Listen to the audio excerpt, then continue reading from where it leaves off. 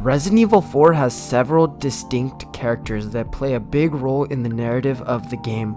The main character, Leon, coming to save Ashley from Los Illuminados, Ashley Graham, the president's daughter, running away and finding safety, to Ada Wong's side plot in retrieving the sample from Luis and finding secrets within Los Illuminados. With the remake coming for Resident Evil 4, I definitely do feel like this can be a way for the game to be different than the original. Now, I know the original does have multiple characters, with Ada's Separate Ways campaign and also Ashley being a playable side character for certain sections of the game. This could be implemented into the remake with a twist.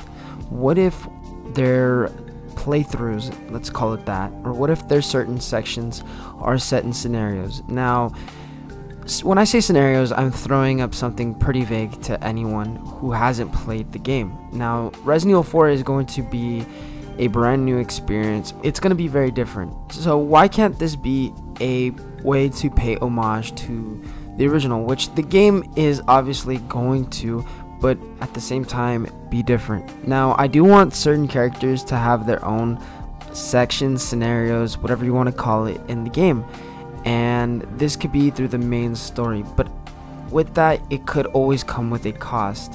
Now, when I say that, I mean everything could be clustered and janky, and that's never fun, man. And especially when you're developing a game as legendary as Resident Evil 4, that's gonna, take a lot on the game.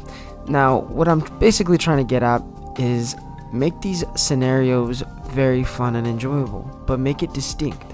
Now, when it comes to Ada, obviously give her the cool gadgets. Also, Capcom shouldn't be scared to give Ada obviously her acrobatic skills and make her very deceiving. I like that from Resident Evil 2, and I want to see it in Resident Evil 4, but also make her character more different, emotional. Make her character more emotional, make her human. I know she's an acrobatic, jumping, killing machine, and that's just me, man. I'm just saying that at the top of my head. I'm just playing around. But make her unique, man. Obviously, give her some new gadgets, some new weapons. I mean, I don't know. Give her a rocket launcher too, or I don't know. I'm kind of just throwing out ideas here at this point. I think Ada was just one of those balanced characters in Resident Evil 4 that was just done right.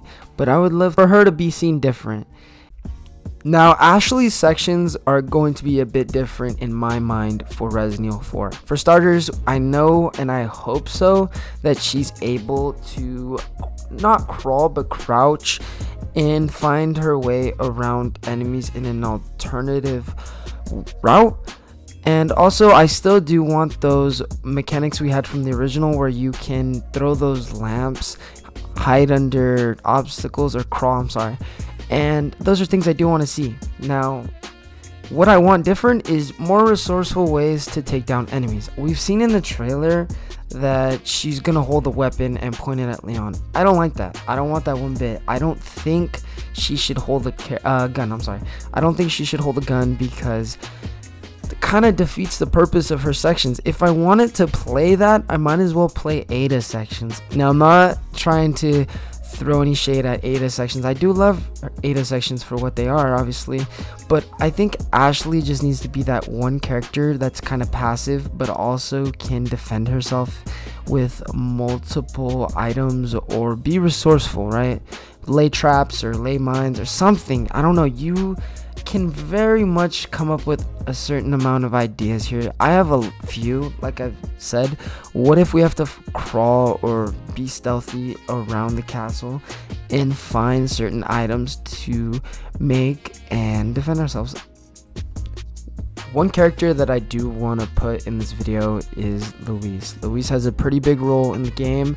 I'm not going to spoil anything, but his character arc in Resident Evil 4 is kind of convoluted.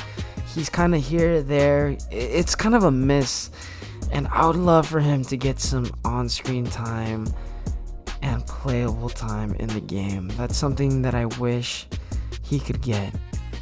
I don't know if it's gonna come into fruition, and I doubt that, but man, I'd love love for him to get his own section in the game where he plays, meeting up either with Ada or Leon or aiding him, or maybe his backstory of how he came into the village, or just in any way an origin story or something, you know, like some DLC or something. I don't know, I'm just throwing some ideas out there.